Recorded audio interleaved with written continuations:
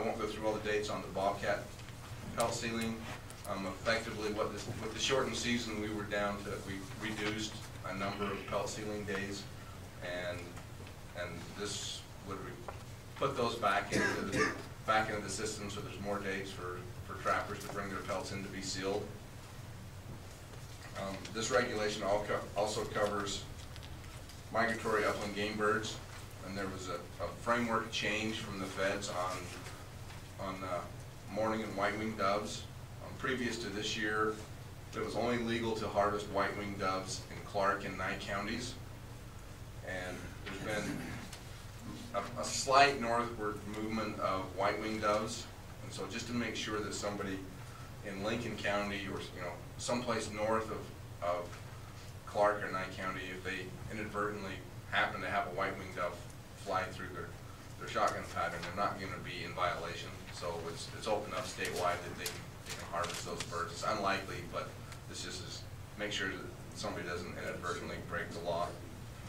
And then finally, there's a couple of regulation changes on our wildlife management areas. The first one is we recommended moving the Scripps Wildlife Management Area and Washoe Lake State Park from being open on holidays, Saturdays, Sundays, and Wednesdays to being open 7 days a week.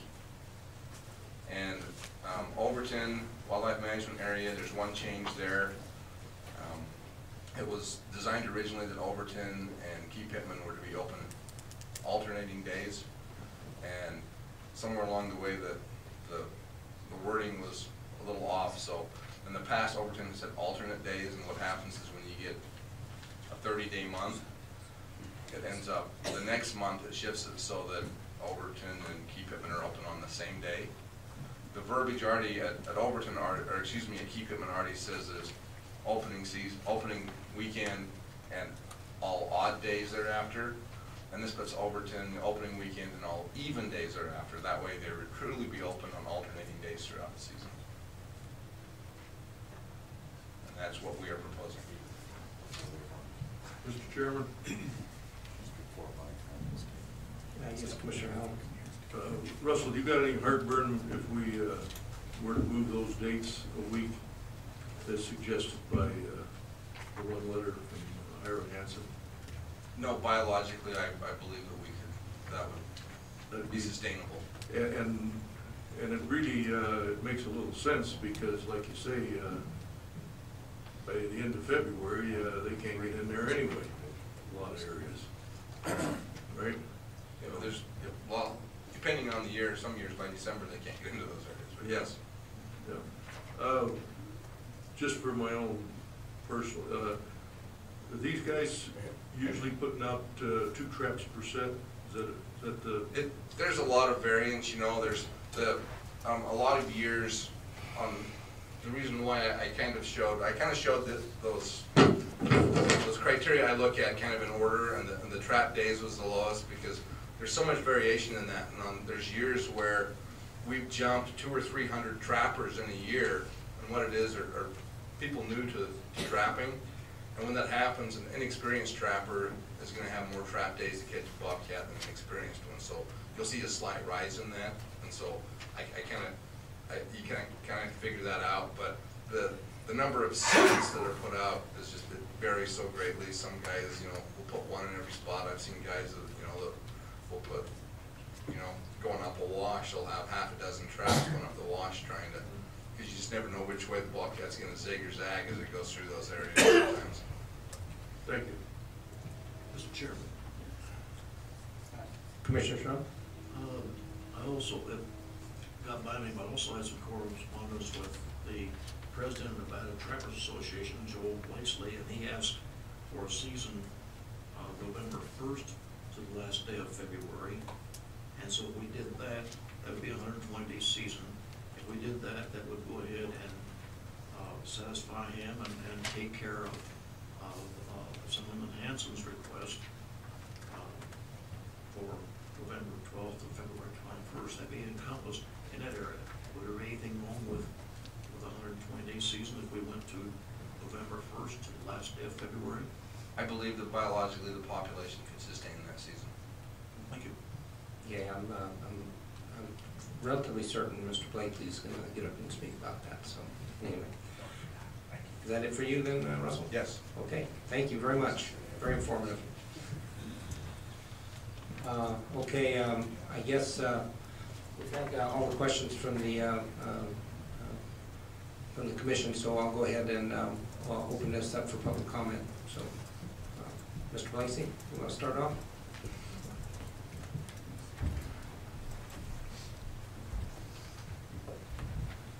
Mr. Chairman, Commissioners, Joe Blakesley, President of the Nevada Trappers Association. I want to commend Russell on an excellent presentation. There's been a lot of confusion about bobcats over the years because we talk in terms of decimal points and putting the data in terms of how many young animals per 100 adult females, I think, went miles towards making this more understandable for everybody. One thing I would like to say is that Nevada has the best bobcat management and data of any place in the world, by far. I am familiar with what goes on in other states, intimately familiar. I've actually gone to other states and talked about it, and we have absolutely the best thing going anywhere. So it's 35 years of good data. I've been watching it for 35 years, and we've got a real good understanding on bobcats. The Department of Wildlife should be commended for that. I'll be brief on a lot of this stuff because Russell covered most of it.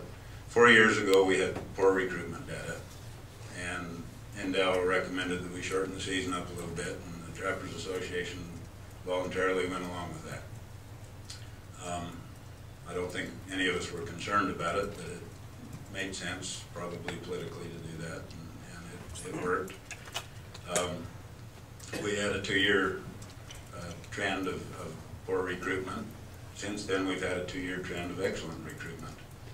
As a lot of you guys are aware, we've had quite a bit of moisture the last couple of years. We're starting to see prey bases just rebound all over the place. I mean, there are rabbits and chukars and quail in a lot of the state just going nuts.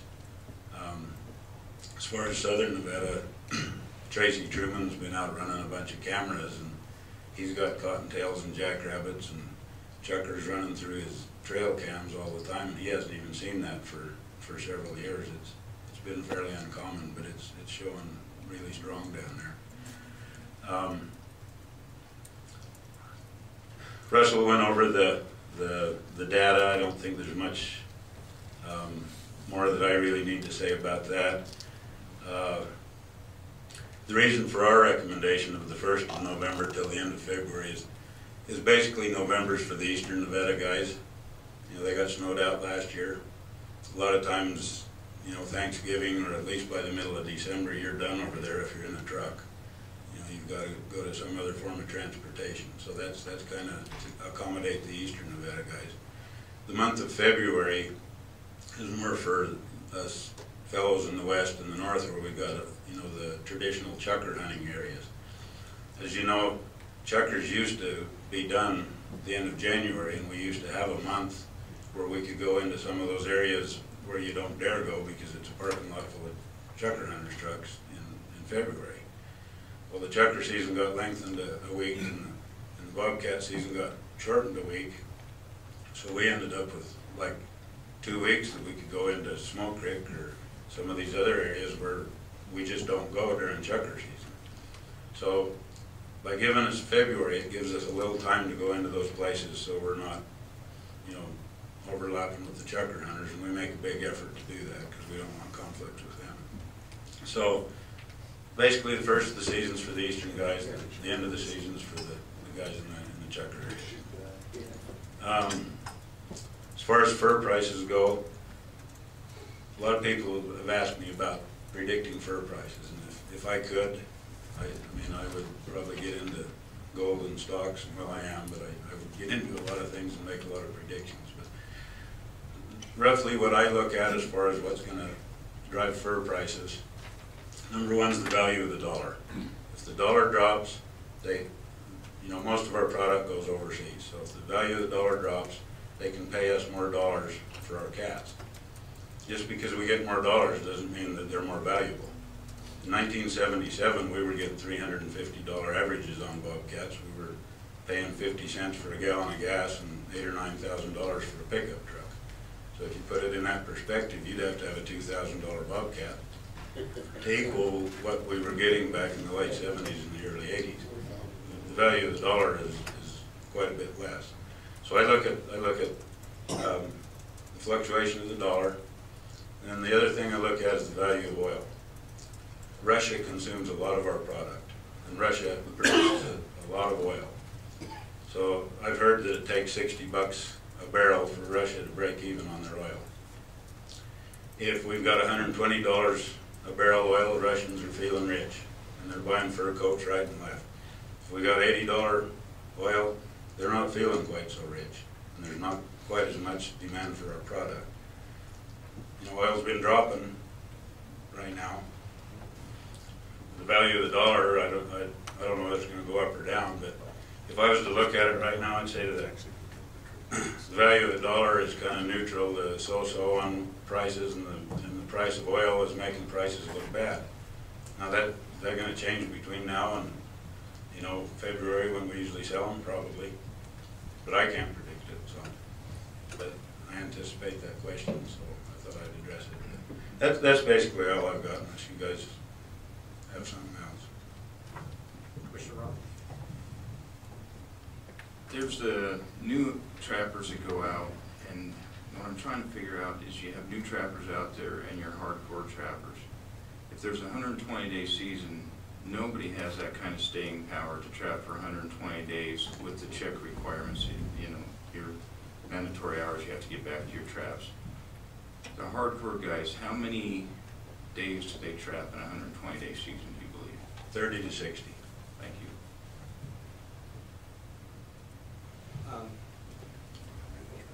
Commissioner Coates? Joel, this might be more of a comment and a question to some of the cabs, but maybe you could address it too. I'm all for NTA's proposal in the sense that it doesn't have a biological impact and it provides more opportunity for the trappers. The only reluctance I have is some of the cabs' support for the end-out proposal, especially those cabs we're looking at for the November extension of the season, like Elko, Eureka, and White Pine. I don't know if you had any thoughts on that or not, but that's kind of what our thought was on that November, moving the November date up. So that's the only reluctance I had in terms of expanding back out to 120 days. That's fair enough. In the old days, I used to have more energy, and I'd jump my truck and I'd drive all over the state and hit the cabs, and I'd send letters out. And, I don't have that energy anymore. Joel, there was, I recall one comment from the cabs that on the front end of the season there was potential for conflict with chucker hunters. But it seems to me that what you're saying is that as a general rule, the trappers try to stay away from the chucker areas. And so anyway, what if you could just comment on that? I think it was Douglas County, but anyway. Absolutely. I mean, last thing we want to do is catch dogs, whether it's chucker dogs or whether it's the trail safe dogs. I mean, we all understand that's the worst thing we can do, and we go to extreme lengths to avoid that. When I trap around town, for instance, I walk past 10 good sets, and I spend that 45 minutes to get up on top of the ridge where it's unlikely I'm going to run into somebody else. But we do a real good job. I mean, obviously when we catch a dog, it can be, it can get a lot of publicity. But for the amount of trap nights that are out there and the amount of dogs we catch, we do very well. It's going to happen once in a while. I mean, that's just, when you have different people using the same terrain, it's occasionally going to happen. My final comment is that I seem to recall that when we shortened the seasons 2 years, the last couple of years, back when we agreed to do that,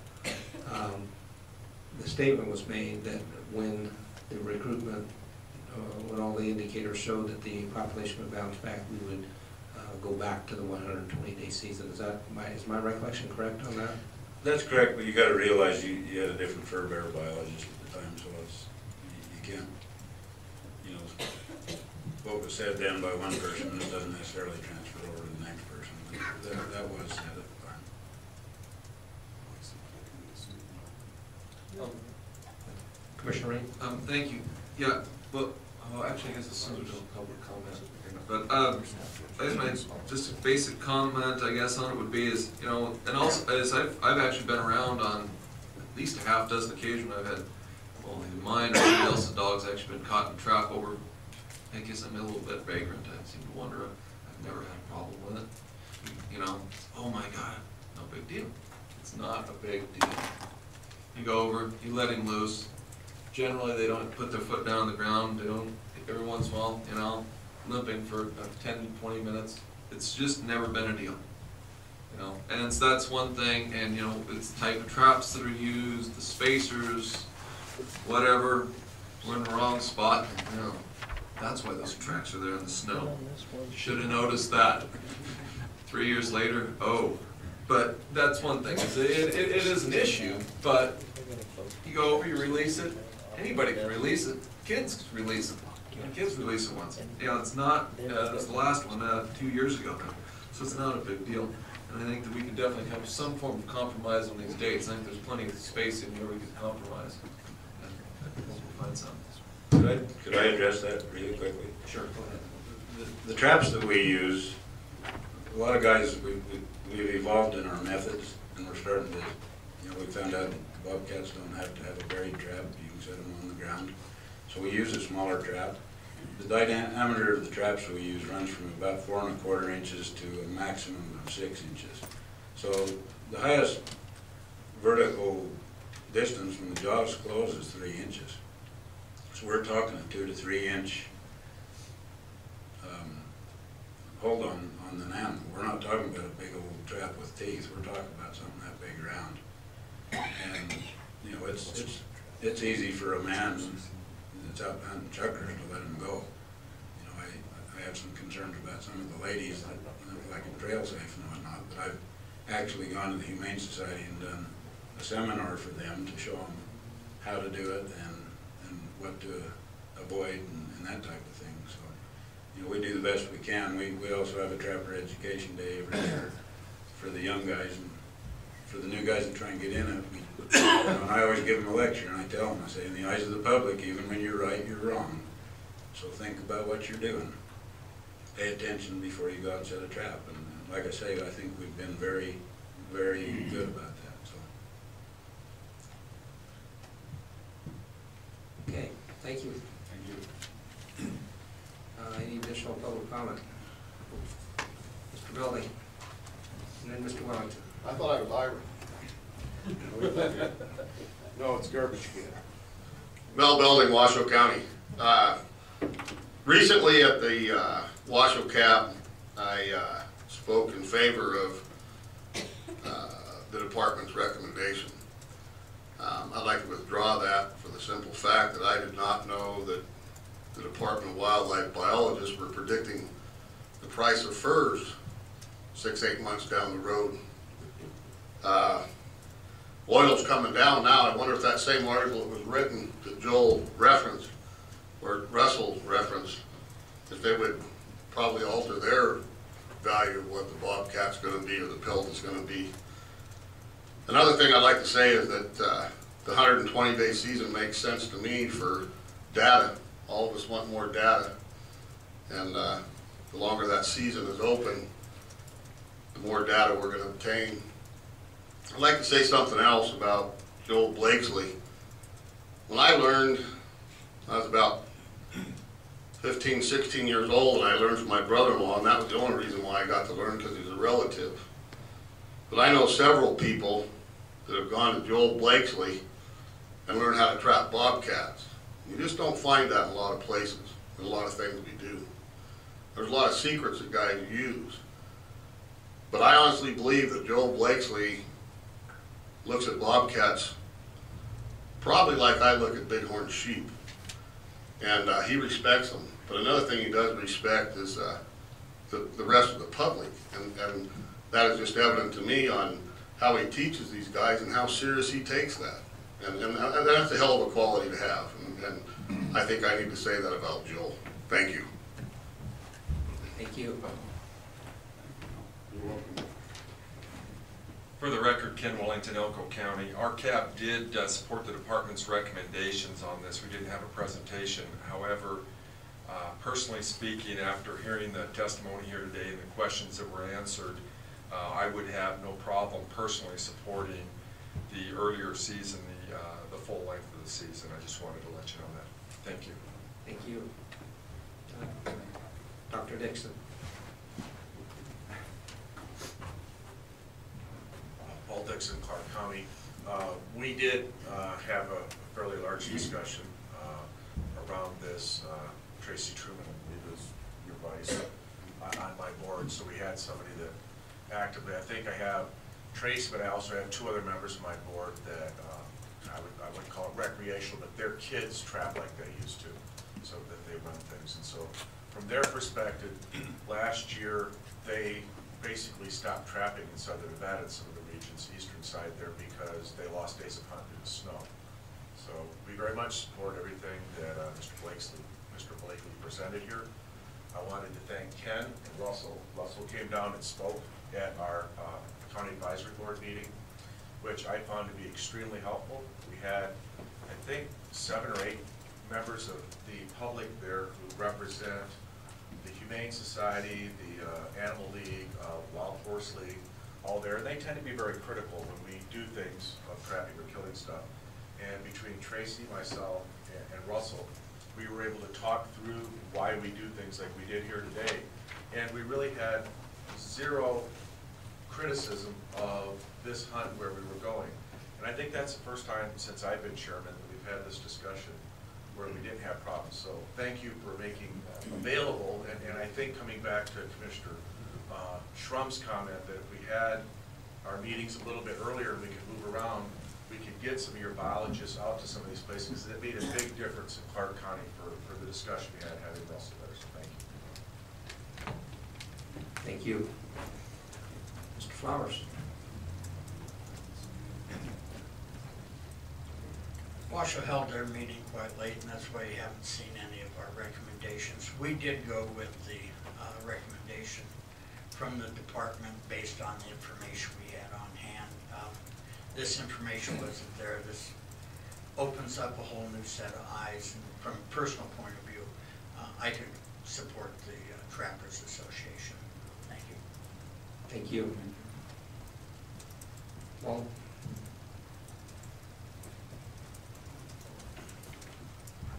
Walt Mandeville, Lyon County. We also went along with the department recommendations because we trust the biology that are developed by the department. And but we also don't disagree with a 120-day season.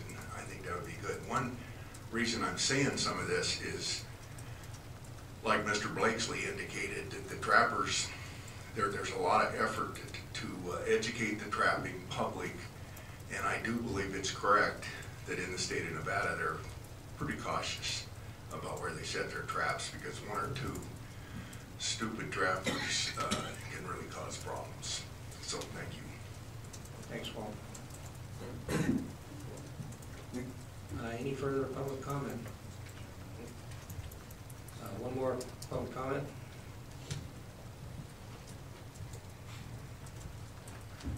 It's on. Commission, Jesse Latin from Churchill County. We did have some trappers show up to our meeting, and they expressed a desire for a 120-day season. And we didn't. We looked at the data provided to us, and we didn't feel that. Or excuse me, we felt we should just go along with the 120-day season that we, from the data that we were provided. That's all. Thank you. Okay, I'll bring it back to the commission. Oh, do you have a question? No, Mr. Chairman. I did have another letter from Dr. Moldy. I'm not going to read this one directly into the record, there's a lot of sarcasm built in that only Dr. Moldy would be able to deliver. But I think that the take-home message here is the suggestion to tailor the bobcat season, the mule deer season after the proposed bobcat season, which would be to no management areas, open it up for a 4-month season, you know, hunt them. You see the gist of the letter. I am going to give this to Suzanne to put into the record. I think if nothing else, it evokes a little thought. I'll have some comments here in a minute myself for me personally. Joel and I have had some interesting discussions over the year. We had one earlier this week, and I'll share those here in a little while. And I want to add that there was emails that went back and forth between Dr. Moldy and Joel Blakely with regard to some of the comments. Well, it started off with Dr. Moldy and then responses by the Trappers Association, and I have those letters. And does the department have those letters? Do we need to give them to you to get them in the record? The ones I have, some of them, but I will check my record and make sure. Okay. And one of the things I think Dr. Moldy was asking for is the model, right? Some kind of modeling in addition to just the harvest data. And so you've talked about, Russell talked about starting the process of developing a model. And so it sounds to me like we're at least addressing some of Dr. Moldy's concerns in that respect. Okay. Any other commission comment? Commissioner Drew? Just two general comments, and it gets back to the communications issue. One, I'd like to see the Bobcat Bulletin finished as soon as possible, and I'm sure you're working on that. We've had some rollover in staff, so I understand some of the delays. But I'd like to see that happen, and in the future, the next time we go through this exercise, I think, Russ, the information you provided is really critical, so I'd like to see that go out to the CAP. So just two general comments. Caleb. Change order here. My apologies. Caleb McAdoo, Nevada Department of Wildlife, for the record. I just wanted to make a point of clarification, which Russell touched on. He alluded to the fact that the biologists had speculated on high prices, and that was one of the reasons why we adjusted that season. I think I would want to clarify that we do not speculate on prices. What we were looking at was, in conversations with fur buyers, excuse me, was a decrease in supply.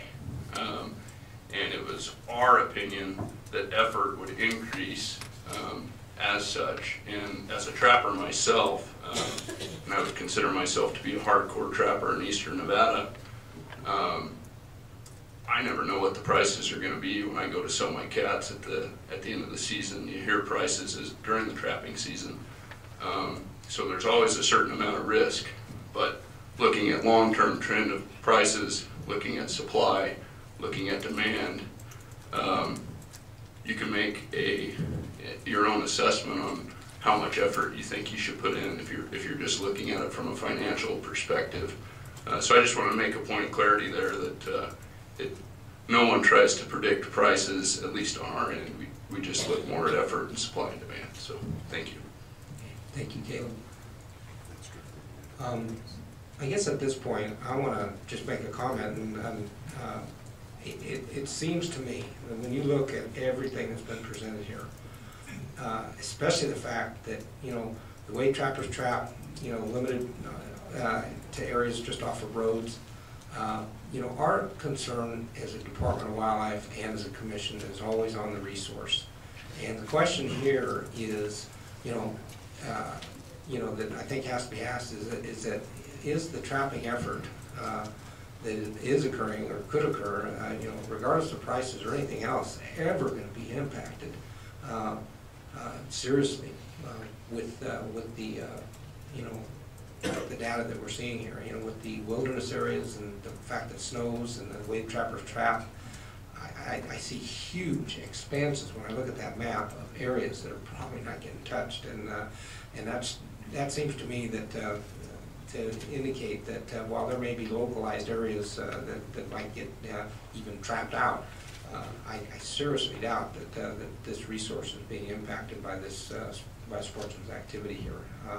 That's just my perception. I'm not a biologist, but I'm just kind of looking at all data, and it just seems to me that we just simply are, going to have a hard time. Now, with that said, I'm a big advocate of, of backing up what we do with biology and having that as the backstop and the final backstop. So I think the idea of getting the model moving and continue to tweak that like we have our big game model is probably going to give us more defensible position, if there's ever any issues that do come up. So anyway, if anybody has any comments on that, I'd like to hear. But that's kind of that's the message that everybody's been sending, and what I read. Okay, with that said, if I want to entertain a motion on this particular action item.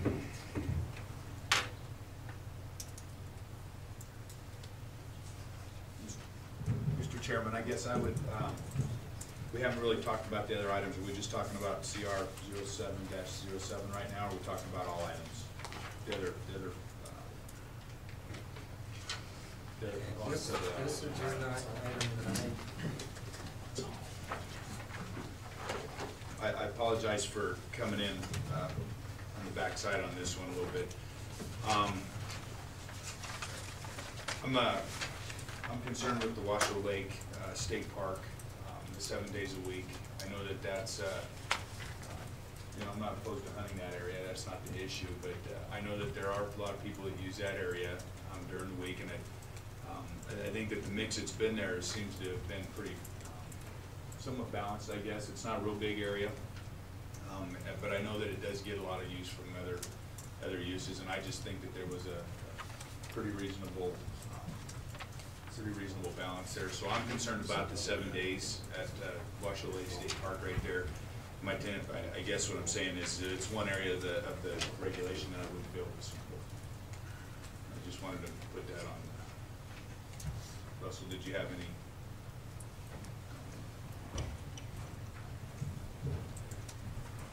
I've had extensive communication with Washoe State Parks.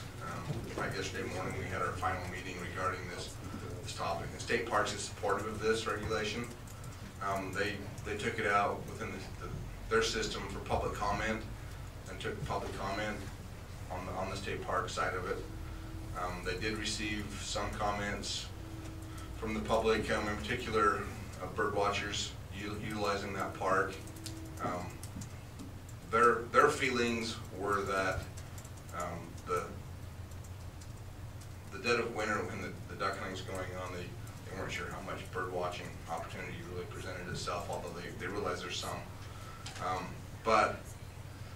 They talked about the times of the year when the marshes are closed because of the bird nesting, and that that's closed for almost 6 months, and they said that leaves 6 months of recreational use from these other user groups out there.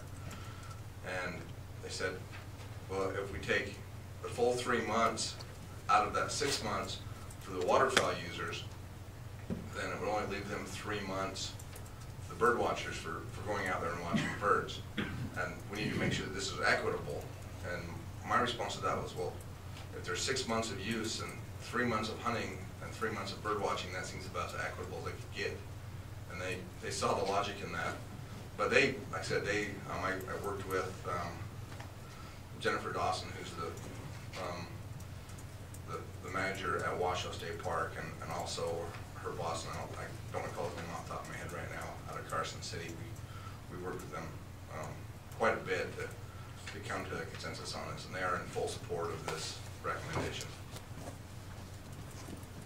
I appreciate the update on it. I'm concerned that maybe that wasn't as, although it was a public process, I appreciate the process. I think that it's going to catch a lot of people by surprise. And believe it or not, I have concerns with the bobcat stuff. I was waiting for a motion to talk about it a little bit more, but I do, Joel, I have to tell you, you really have, you and your organization really do step up to the plate when it comes to this stuff. And I appreciate the fact that you guys do that. And I know that it's hard to put that kind of stuff in the public spotlight. But I think that it's a real good show of good faith that you're willing to sit down and talk about those things, even though it's tough to get it out in the open like that. The only reason why I would support some of the stuff in the bobcat stuff this year, because I've expressed my, the biology. I think there's a ton of information there. I think it's all very usable, but I do struggle with putting it into perspective. Adding in considering some of the discussion on the pricing and the fuel. I understand that's all economics, but I tend to be more of a biology guy. Maybe I'm a little tunnel vision on that. I don't know. I try not to be. I try to be open-minded. I've worked with the Department of Wildlife. I think that they know that I don't lock up on it completely. But I very much appreciate the fact that NDOW is looking at models. Doesn't mean what we've been doing is 100% wrong. It doesn't mean that it's 100% right.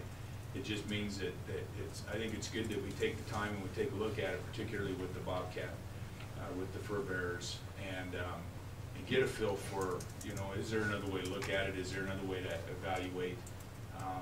What is our baseline? Where are we at? How, so I appreciate the fact that we're heading that way, and I look forward to seeing what we come up with. So,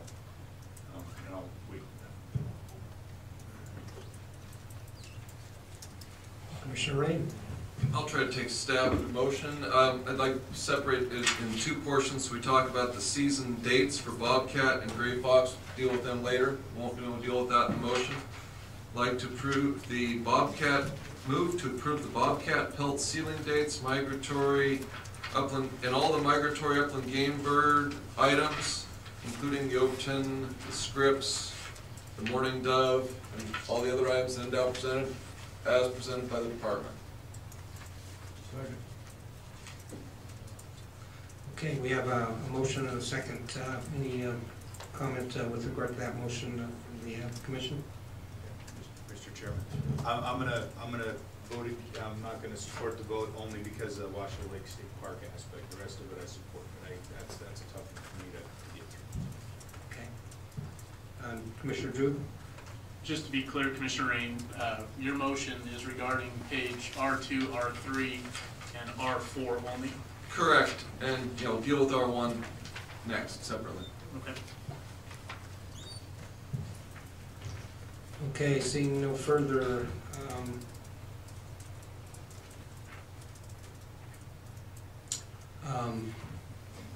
do I need to take this back out to public? Because it's been seconded, okay. So the motion is to approve as proposed by the department, the bobcat pelt sealing dates, the mourning and white-winged dove, basically the change with regard to the white-winged dove, and then the Scripps and the Overton Wildlife Management Area information. There being no further comment, we'll go ahead and call for a vote. All in favor, state aye and raise your hand. Aye. Aye. All not in favor? Aye. Nay. That's Commissioner McNitch. Okay, motion passes. The next motion, please. The first time we'll try the second. In spirit of compromise, if I could, Mr. Chairman, and first the bobcat, anything we do on this, bobcat and the gray fox have been made very clear to us they need to be the same. So those season dates, in spirit of compromise, move that we open both those seasons on November 7th and close them on the last day of February. Second. Okay, we have a motion and a second. So this is for the season dates for bobcat and gray fox, run concurrently November 7th to the end of February, last day of February. So I'll go ahead and take commission comment on that. Commissioner Rob? After everything I've heard, I'm not going to support that motion because I think we should go to the full 120-day season. What I've heard today is the biggest variable a lot of times isn't the length of the season, it's the prices, it's the weather, it's everything. So I think the 120-day season is justified. So I'm not gonna support the motion, and we'll see where it goes. I'm likewise not going to support the motion. I think that everything's been presented, that the 120-day season is reasonable, and that's what the sportsman group wants. So that's going to be what I'm going to support. No further discussion? Okay, I'll either entertain an amendment to the motion, or we'll go ahead and vote on the motion. Okay, let's go ahead and vote. All in favor of the motion, raise your hand, state aye. Aye. All opposed? No? Okay. Looks like 5-3. 5-3 with Rain, Shrum, and Howell voting yes, and the remainder voting no. Okay, that means we need to have another motion.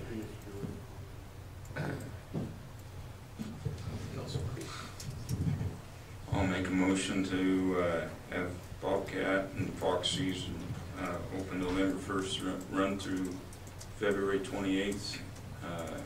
29th this year, last day. 29th, I'm sorry. Last day of February, thank you. And that's my motion. Second. Okay, we have a motion, a second. Any discussion on the motion? Commissioner McNitch. You know, I find it really ironic that I get stuck in the middle of this anyway. So I hope we come up with a really good model for this. This isn't exactly where I like to be, but you know, I've always been supportive of biology. You know, my tendency would be to go with staff on this to the 19th, understanding that there's a lot of variables going on. And I do understand the thought process that's being used for the you know, that there's a lot of cats out there that aren't being pushed, and that there's a lot of habitat and stuff, but I really hope that we get some kind of model working that we can deviate from this and we can all get on the same page. So I'll support the motion, but it's not one of my favorites today. Commissioner Drew. My inclination would typically be to go with the department on this, especially with the cab support. But given the information that was presented today and the fact that the department feels a 120-day season will not have biological impact, I think I'm going to support this motion, but with the caveat that, again, as I've said repeatedly, we need that good information going back out to the cabs the next time we discuss this item. Okay, seeing no further commission comment, I'll go ahead and call for the vote. All in favor of the motion, raise your hand, state aye. Aye. All opposed? Unanimous, 8-0. Commissioner, your shot there. That's compromise. Okay, I think at this point, Chris, you're up on the wood duck project. Able to load that up.